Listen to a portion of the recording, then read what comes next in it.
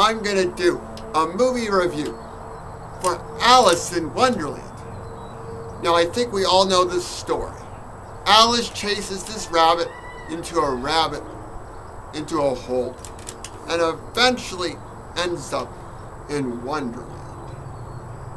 Now, I was in a play once of Alice in Wonderland where I got to be the Cheshire Cat, and I kind of knew that there was a Duchess, and there's also the Mock Turtle, but you don't see these in the film because this is a Tim Burton film, and I guess it's kind of his interpretation of Alice in Wonderland.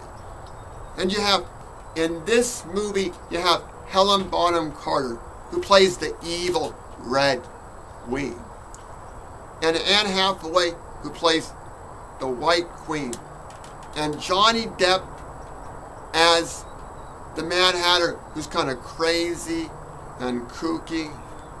And part of the reason I wanted to see this movie was just in the first week, it made over $100 million in the United States. And so far, it's made over $300 million in the US and around $350 million overseas. And I just wondered why so many people are going to see this movie. And the movie itself was originally not supposed to be in 3D, but Tim Burton changed it to be made for 3D. So you weren't really thinking it would be a great movie in 3D.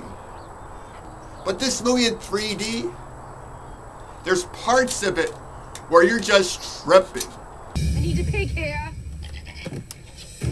I love a warm pig belly for my aching feet. Stop that. Now, personally, I enjoyed this movie, and I would recommend you seeing Alice in Wonderland.